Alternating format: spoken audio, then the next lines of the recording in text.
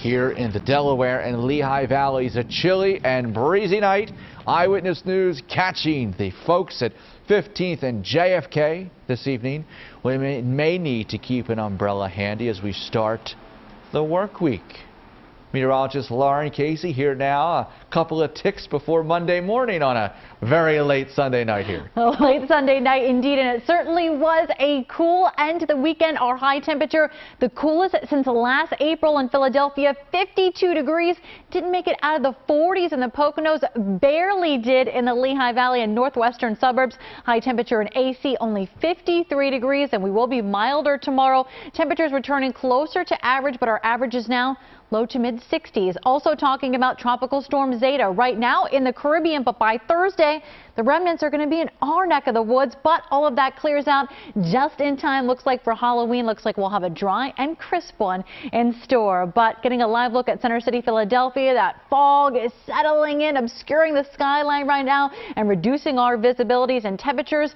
They are definitely chilly. 48 right now in Philly, 44 in Allentown, 30s on the board in the Poconos with some rain coming down. Yuck, just a gross Sunday evening. We also have that northwesterly wind flow breeze up there with some higher gusts as well. So adding that wind chill component with that easterly damp wind. Storm Scan 3 showing us we've been dealing with some light patchy showers, some light rain moving throughout the day. We're starting to see this area blossom or re-blossom over portions of Delaware. And as we head into the overnight period, we will see these kind of scattered areas of light rain continuing to disperse the area, and also the visibilities will continue to go down. Visibility now down to about 3 miles in Mount Pocono, 8-mile visibility currently in Philadelphia. And overnight tonight, we're dropping back into the 40s with those areas of drizzle, still breezy at times.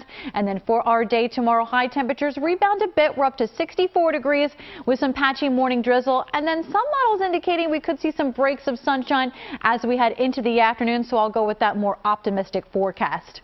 Tropical Storm Zeta right now is positioned in the Caribbean, will move over the Yucatan Peninsula as we head into Monday as a Category 1 hurricane, moving out into the Gulf of Mexico, and then another landfall for the U.S. Gulf Coast as we head into the upcoming week on Wednesday, likely near New Orleans as a Category 1 hurricane, and then will dissipate, turn extratropical, but will bringing us some tropical moisture as we head into Thursday. But in your 7-day forecast, we stay in the middle 60s with just some spotty showers over the next couple of days. Wednesday looks like our dry day, and as we head into Thursday and Friday, could be a wet one. Stay tuned to that evolving forecast.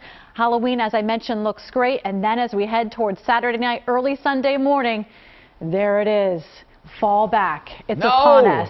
Sunset time this time next Sunday. Know what it is? No. 4:57. Miss me. Don, I'll leave now. Don's going somewhere. Take us with you, Don. 4:45. Don's going.